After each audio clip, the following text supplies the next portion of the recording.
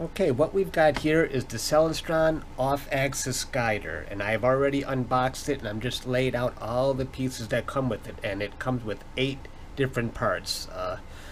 1, 2, 3, 4, 5, 6, 7, 8. And the puzzle here is that you want to figure out what combination of parts actually works with your camera. And what I notice is I need 4 out of the 8 pieces. Here's the off-axis guider, of course, and I need this piece to plug into this. This is the part that's going to plug into my T-ring of my DSLR camera. So I'm going to put that on there like that. I'm going to tighten that up just like that. And that's the back of the off-axis guider. Now the front of it, this is the part that I notice will actually screw into my T adapter of the telescope. And I'm going to attach it to the front of the off-axis guider. Loosen that up, alright. So now once that's on there, you want to tighten up those rings. Let me tell you, this thing is very, very heavy. And that's mainly out of, well, let's see, I've got I've used 3 of the 8 pieces so far. I need 1 more.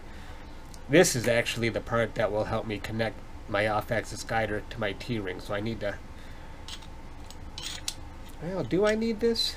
Let me think.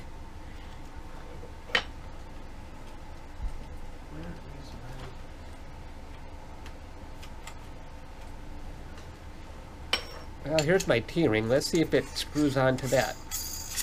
Maybe I don't need this. This might be just extra spacing, because this is my T-ring that would go into my DSLR camera. And here's my camera, so let's see.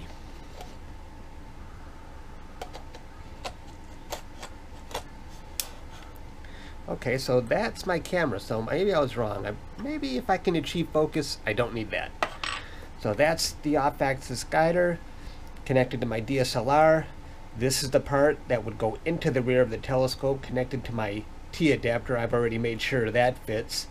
And this is where your auto guider would go. I've got the star chute. It will fit right into there. These are the thumb screws. You can tighten it, and you can try and achieve focus with it using this. So anyway, that's how that looks. And let me tell you one more thing. It's heavy, so you're going to be adding on a lot of weight to the rear of your telescope. Okay, hope that helped. Thanks, bye.